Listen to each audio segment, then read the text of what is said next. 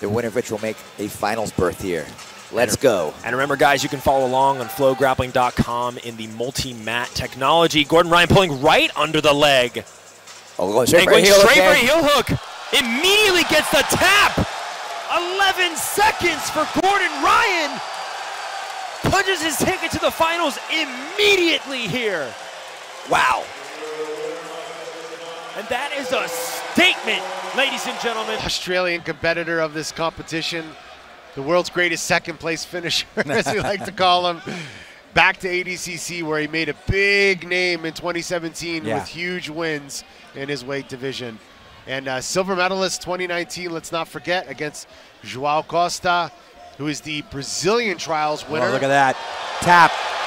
Udagatami, I believe it was, I couldn't see it from this angle. I was watching live on the mat. I believe that Udagatami might have just separated his elbow. We are wasting no time. We are jumping right back into things. These two actually faced off at the road to ADCC last July 2021, with Kade Ruotolo taking the win there, but we had nominated it for match of the year. It was so competitive. Roberto had some great moments in that. You saw the left arm really come, and look at Kade forcing it to the other side to force the buggy choke. Oh! My goodness, these two are swinging. And Kade reverses the position and land on top. Very few can do that when Roberto Jimenez has his sights set on your back. Drops back now for a leg. Oh, and this is possibly danger for Roberto, and he gets a tap. Kade Ruotolo is moving to Sunday. Takes out Roberto Jimenez.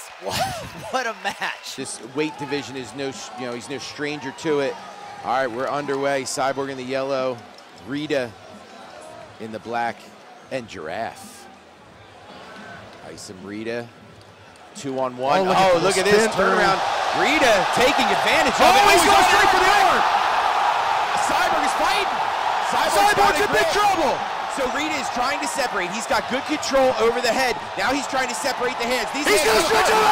Haisam Rida over Cyborg. With the Cyborg. Wow.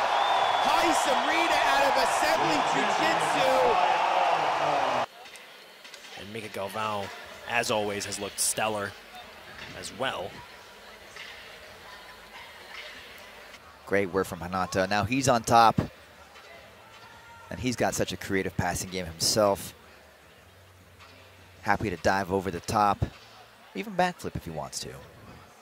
That's something we've seen him do many, many times. Oh, Mica diving on an arm now. Every single attempt you give,